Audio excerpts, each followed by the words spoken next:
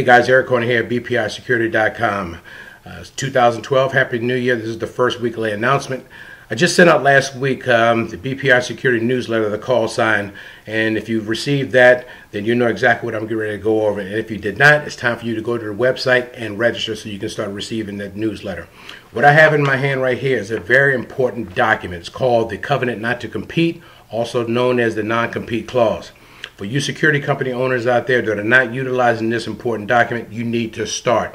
It alleviates any possibility of any current employees and or contractors or subcontractors from stealing your client, from taking the guys who are working on that detail and using them on that detail after they take that client, and it just cuts out all that gray area where guys kind of tend to cross the line a little bit to kind of court that client and try to lure that client into hiring them directly.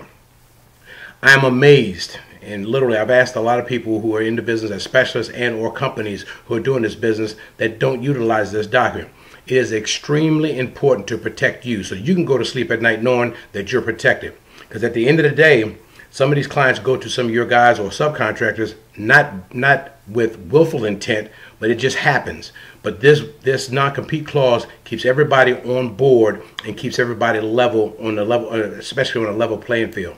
So if you have not started using a non-compete clause or a non-compete agreement or covenant not to compete, you need to start.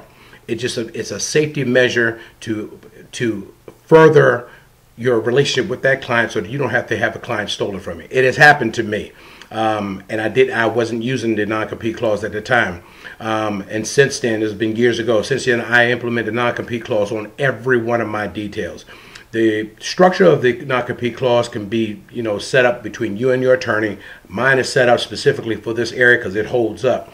There's a specific case in this area that held up where a client was stolen, and the guys who were already on the detail were hired by the new company, and the old company sued them, and it held up in court. So my non-compete clause is structured based off of that and has gone through my attorneys, and it will stand up in court. So you need to go out there. They're all over online on the internet. You can find one, take it to your specific attorney, and have them tweak them to your specific business and or type of clientele.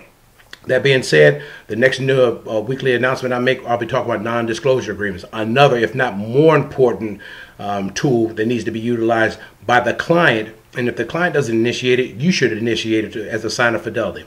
So until I see you next time, everybody be safe out there. And remember, as I always say, whenever you're working a detail, there are two protectees: the person in the back right seat behind you and your reputation. Either one of them get hurt and you're done.